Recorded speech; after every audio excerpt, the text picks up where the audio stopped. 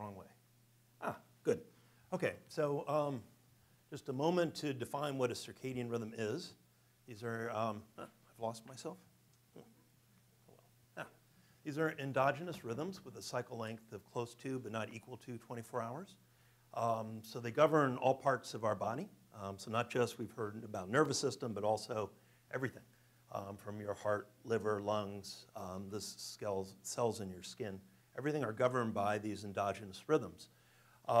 There's been a number of what I consider key discoveries in this area over the last few years, one of which is sort of illustrated in this cartoon, which is understanding the molecular genetic underpinnings of how these oscillations occur.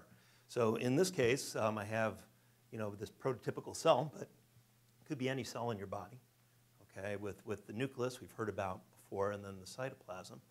And at the beginning of the day, so think about this as dawn, there's the activation of a set of genes, shown here as the period gene and cryptochrome gene, and the mRNA is produced. Yeah, it gets translated into proteins, which are out in the cytoplasm.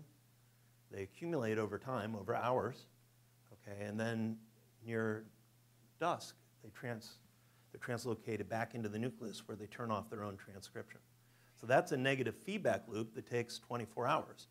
And that's what governs these rhythms in all of us. So some of you are morning people, you have a shorter molecular clock.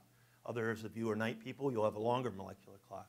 And I could take a skin sample from you, grow these cells in culture, and you could see the molecular genetic underpinnings of this part of your behavior. But it doesn't just regulate when you go to bed or when you wake up, but actually, again, everything in your body, heart, liver, lungs, they all have to be coordinated in time. And this system is occurring in all the cells in your body to do that synchronization. Yeah? So just a couple other points about this system. One of the other key things, besides understanding the molecular genetic underpinnings, which, by the way, the work leading to this was done originally in Drosophila and was awarded the Nobel Prize last year for discovery in medicine. Okay? But the other thing which has been, I think, a major discovery from this area of research is that we have a separate sensory system in our retinas that detect the light into this clock. Because what good is a timing system if it can't be synchronized to local time, right? So just in the same way you have to reset your wristwatch or whatever. Well, I guess we don't have wristwatch anymore. If we do have wristwatch and you reset it regularly, okay, this is the way our body has to be, the clock in your body has to be reset every day. And light is the cue that does that, but it's not from the rods and cones that are part of the visual system. There's a separate light detection system, which is actually really cool on a molecular level. It's very similar to what's found in a fly. So even it's a very ancient system. And it's very relevant to our world right now because it's a little bit hard to see here, but it's the blue-green wavelength light that this is sensitive to. And most young people that mess up their sleep-wake cycle and have problems sleeping, it's usually because of inappropriate light exposure. Because there's, right now, we're all sitting in the dark for the circadian timing system. It is only sensitive to blue-green wavelength lights, and there's very little in this room right now. So if your brain says, okay, this is dark, your visual system tells otherwise, but for this clock, it's dark right now. And yet, if you then went home and played a video game, or maybe you read with an electronic reader, that emits blue light right into this system. And that will cause your brain and the rest of your body to start following light, and your sleep-wake cycle will start getting inverted. So this has been a major discovery in the last decade or so. And finally, the final point I would like to make is how this system works. Okay, so I already mentioned the molecular clock is found in all the cells in our body.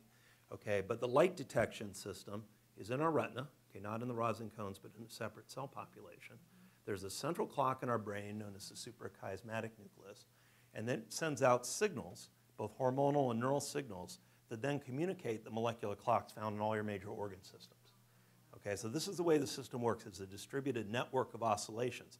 So each of these tissues have their own oscillation, and the set of genes that are controlled in your heart are different than the ones in your liver or in your skin, for that matter, or whatever your favorite bit is. Okay, and so this is a system which gives a lot of flexibility. It's also sensitive then to perturbations that we do to it by working in appropriate shifts, by jet travel. These are all, if you've experienced this, you know exactly what it means to have your circadian system disrupted. And increasingly what we're finding with aging as well as diseases of the nervous system is that this system is disrupted. And so we're focused then on trying to figure out new treatments to help with that. And that's it. Thanks.